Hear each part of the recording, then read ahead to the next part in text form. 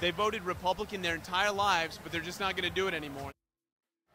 I'm Joe Bodell from Minnesota Campaign Report and the UpTake. I'm here with congressional candidate Ashwin Madia, who recently won the DFL endorsement in the 3rd Congressional District. And Ash, first, congratulations, obviously, on winning the endorsement. You recently had a kickoff event and held an event in Plymouth with hundreds of people and knocked on several thousand doors. Tell us a little bit about that. Hey, thank you very much for the kind words. We had our campaign kickoff on Saturday.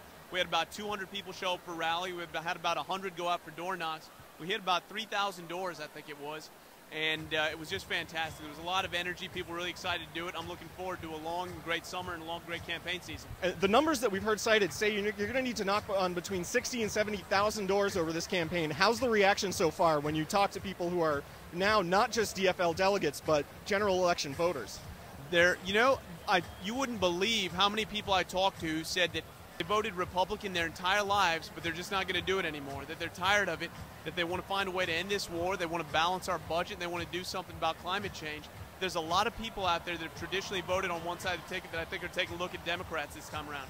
You mentioned the issue of the Iraq War. Your campaign just put out a press release citing the fact that Eric Paulson doesn't have a statement about the Iraq War on his website. Tell us a little bit about that.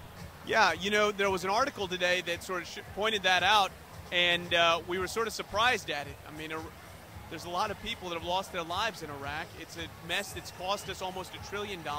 We have so many people that are losing their lives and limbs. It seems like a strange subject to not have a position on. When is your campaign proposing debates with Mr. Paulson? Obviously, it's down to you two, and when are those debates going to happen?